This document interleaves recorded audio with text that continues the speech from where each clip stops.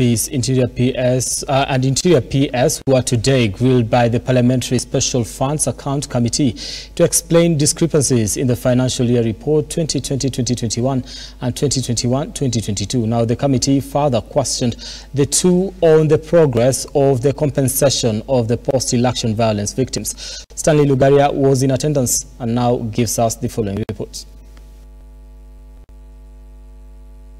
The Principal Secretary Interior National Administration Raymond Omollo and the Auditor General's Office appeared before the National Assembly Special Funds Account Committee chaired by Migori MP Fatuma Zainab Mohammed on Tuesday to examine the Auditor General report on the Humanitarian Fund for the financial years 2020 to 2022.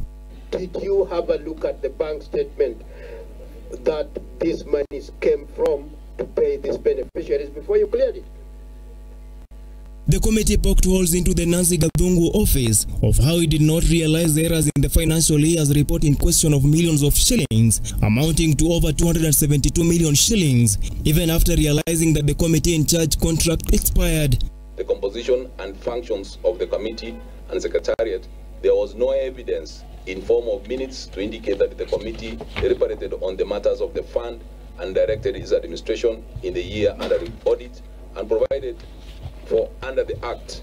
Further, no evidence was provided of an active secretariat as provided for in the Enabling Act. Consequently, the adequacy and effectiveness of all otherwise of risk management and oversight over the fund could not be confirmed. The PS has been asked by the committee to appear in the next 7 days to brief the committee on the progress of the compensation of 2007 post-election violence victims. Somebody really suffered in 2007. And you come in an office even if you don't know what really happened, but you still see the gaps. You've been given authority. At least by now we should be talking of I did, and I'm stuck here. As well as reconstitution of the committee in charge whose term was never renewed after its expiry in 2017.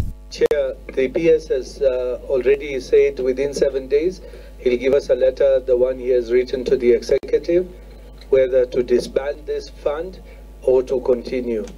So we request you that all the bank balances you've stated here on a black and white paper, kindly get them certified and attach them to the other documents we asked for in the 7 days period that you'll be providing other documents. Thank you, Chair. Maybe just to draw your attention, I think because these are copies, it might not be very visible. But if you look at the certificate of bank balances, particularly from National Bank, we'll start with Annex 2. There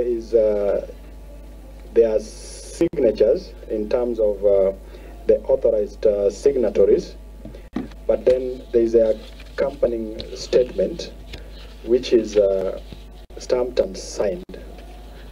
But yes, we can provide additional information as you direct. Yes, please. Stanley Lugaria, Look Up TV, Nairobi. All right, we do want to take